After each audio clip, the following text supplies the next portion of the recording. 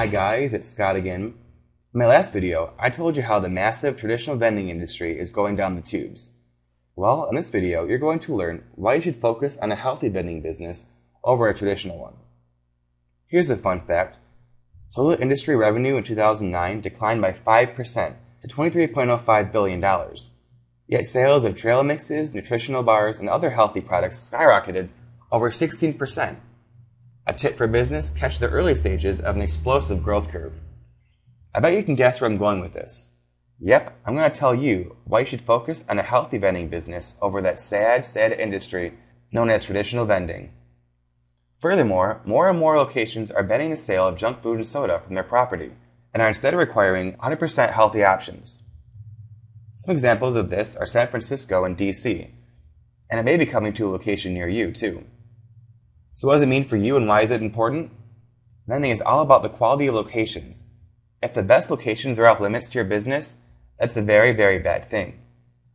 Going 100% healthy ensures that you'll never be locked out of the most profitable places and guarantee that you're always on the right side of the law. Ooh, that sounds important.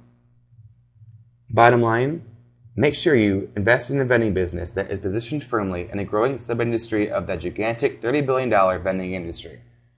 Also, make sure you invest in a vending business that helps people and doesn't hurt them.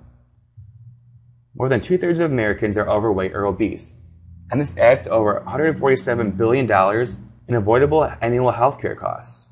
You can either feel the problem or fight the problem. What side are you on?